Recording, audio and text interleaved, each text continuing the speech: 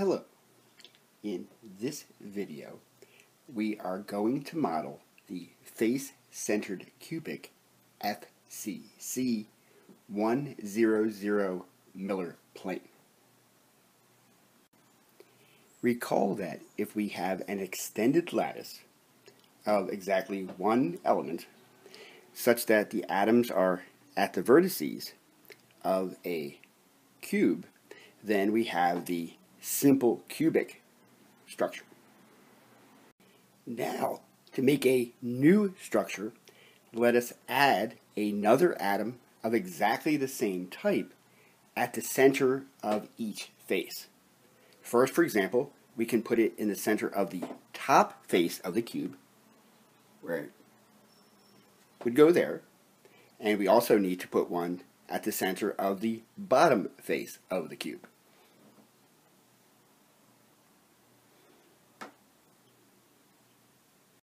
We also need such atoms at the center of the left face and the right face. So here is at the center of the left face of the cube, and here is at the center of the right face of the cube. We also need atoms at the center of the front and rear face of the cube. So if this is the center of the face of the front cube, which is a little hard to see, but imagine we have this front face and we put an atom exactly at the center, and we put an atom at the center of the rear face. So now we have an atom at the center of each and every face of the cube, as well as at the vertices, and these are all of exactly the same element. For the face-centered cubic structure, there is only one unique parameter, and that is the edge length A for the cube, since we know that all the lengths of the cube are going to be A, and all the bond angles, all the angles of the cube, are going to be 90 degrees. If we cut through the crystal parallel, for example, to the top face here, parallel to the top square here, we get the 100 face of the crystal, and we notice that we have a squarish structure in the sense that we have a square, and both the height and the width are a distance A, so that we have a square here. Now what's different here is we have a square in the sense that we have atoms at the vertices, and the distances between these atoms are all identical, and the bond angles are 90 degrees. But it is in a primitive cell. We notice that for this particular cell, we have an atom in the center. So here we have a square cell, but a centered square cell. This particular plane can be easily modeled using Lego because of the square fourfold symmetry. So for the edge length A, we use a distance of 4 studs for the width, and a distance of 4 for the height, and this works out very conveniently so that we can find the coordinates of the central face atom, so to speak, this one in the center, simply by going over 2 units and coming down 2 units. So if these are separated by 4 studs, then this will be separated from this line by a distance of 2 studs. If we continue this lattice, we'd also have additional lattice points here, here, here, and here, which we add to show the following thing, in a sense that if we change our orientation and now look in this direction, we can define a new unit cell that is a square, and it has fourfold rotational symmetry. But now, since we defined it in this particular direction, we have a newly defined unit cell. Now we have a cell that is a primitive unit cell. So here we have units, lattice points at the vertices, but no lattice points in the center, which makes this a primitive unit cell. And we would notice that the dimensions of this particular unit cell now are not going to be A anymore, because A was the distance from here to here. So you would see that this is the distance the square root of 2 over 2 times A. So now we've defined a new unit cell, but this also has fourfold rotational symmetry.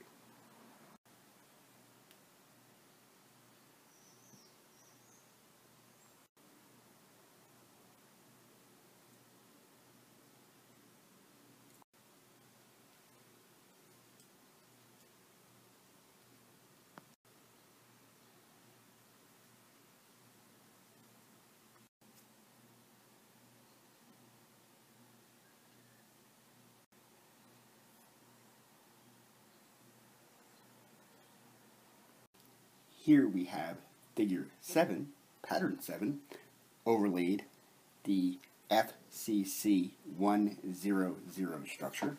And here we see the dimensions of the unit cell. So defined this way, the edge length is A. The distance across the diagonal, so from here to this particular atom, is going to be the square root of 2 times A. And again, we see in this direction that the displacement, the edge length, is also A, therefore giving us a square, a fourfold structure to the unit cell. We see that there is a atom at each of the corners, the vertices of the square, but also there is an additional one right in the center, so therefore we have a centered cell and not a primitive cell. We now overlay pattern 8 over exactly the same lattice we had before, exactly the same arrangement of the FCC 100 atoms, but now we redefine the unit cell to be a primitive square. So using these particular dimensions, so we've taken exactly the same atoms, we've just reconnected them by drawing on this piece of paper. And we show now that the distance of the square from one atom to the next in the newly defined unit cell is the square root of 2 over 2 times A. And now we have a primitive cell and not a centered cell, even though we have an identical lattice as before, showing us that whether we have a primitive or a centered cell very often depends on how we choose to define our coordinate system. The FCC 100 plane has another additional interesting feature, which is that at all of the fourfold hollow locations, so if we take any square arrangement of lattice points that look exactly at the center, there is another lattice point of exactly the same element, but not at the same level of these. So this is actually below the level of these particular atoms. So the clear circles, where we actually have the gold colored studs protruding for the Lego bricks that are denoting the atoms of the metal lattice, we also have a second level, which is lower, which we haven't shown. This is shaded here, which is the same element as here, but it is at a lower level. So this is actually in a hollow. It's a lower level than we have here. We notice that modeled this way, that we have the exposed FCC 100 plane denoted here, but we haven't represented yet the lower level, so the second level of the same atom that we have here, but at a lower level.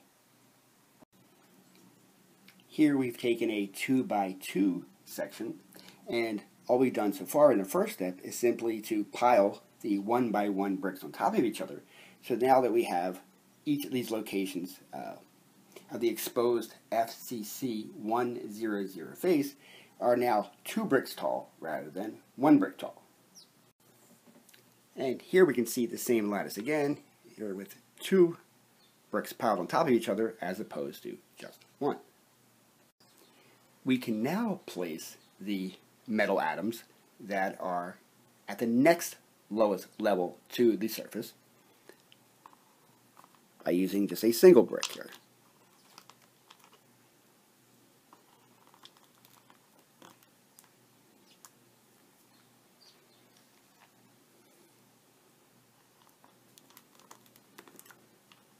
So we have modeled the hollow using just a single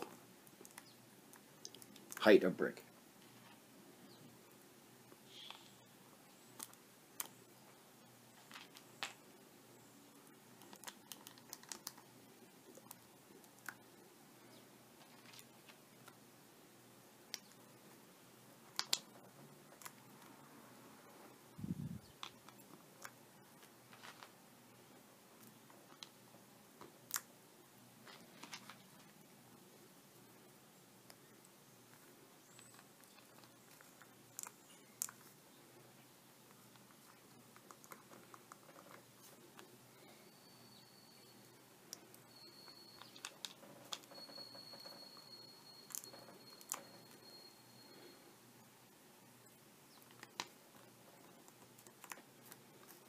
So this gives an even more realistic representation of the surface structure, showing the exposed metal atoms and the metal atoms of the fourfold hollow in the FCC 100 plane. To make the surface structure easier to see, let's adsorb some carbon monoxide molecules and let's put them at the on-top site.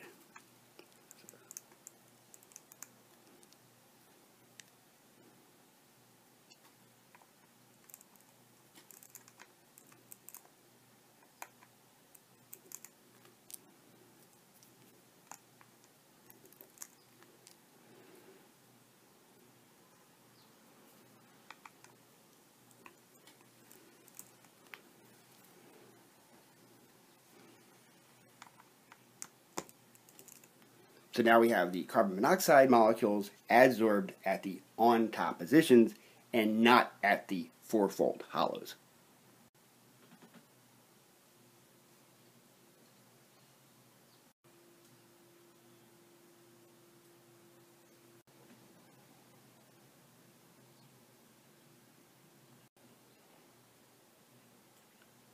Thank you very much for your attention.